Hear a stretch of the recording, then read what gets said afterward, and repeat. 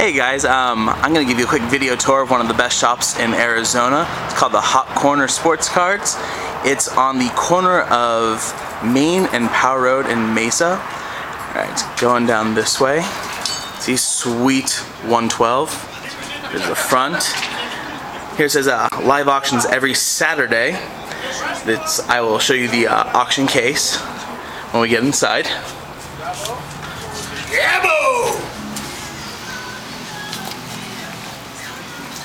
Just keep talking, it's okay. Jabbo is here today. Jabbo!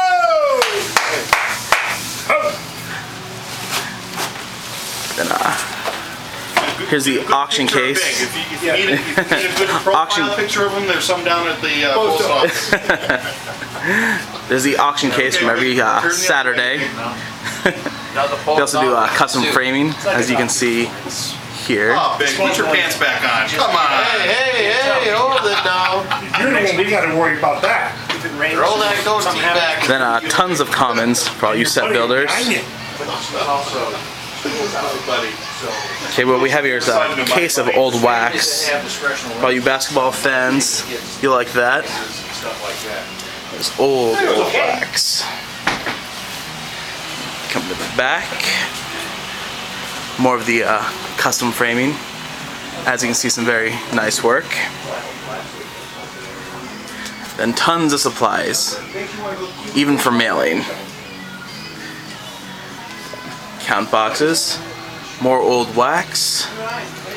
Then up here, we have older baseball wax. Not old, but not exactly current, but good rookie stuff. Old stuff. Now this will give you an idea of the amount of wax they carry. Current wax. It's their baseball section. In real life, you pay your own way. And they got football, popular style right now.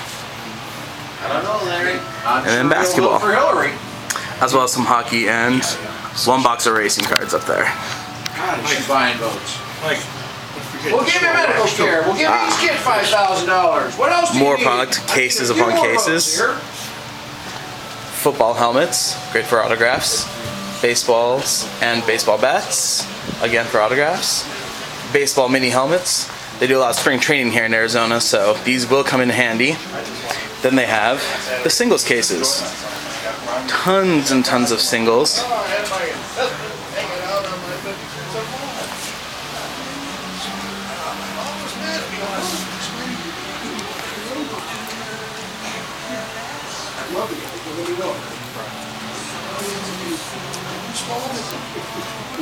Some pretty nice baseball stuff right here. More football. Football. Alright, and that is the tour of Hot Corner. If you look on the side for the window, I'll have the address for you guys. Also, you can look for another video of the auction, and I recorded a little bit of that. If I can't splice it in here, I'll just post it separately and let you guys know. Alright, thanks for watching.